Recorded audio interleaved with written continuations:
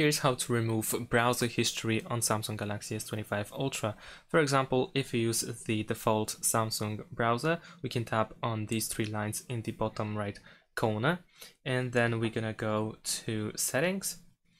Here we need to keep scrolling until we find personal browsing data, and then we need to delete browsing data. Over here we need to make sure that browsing history is selected, and then we need to delete the data.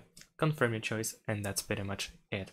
On the other hand, if you use the Chrome browser, so let's open Chrome, then in that case we need to tap on these three dots in the top right corner and choose delete browsing data.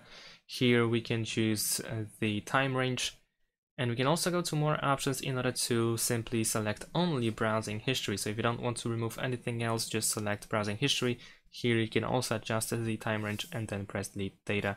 Thanks for watching, leave a like and subscribe to my channel, and see you in my next videos. Bye.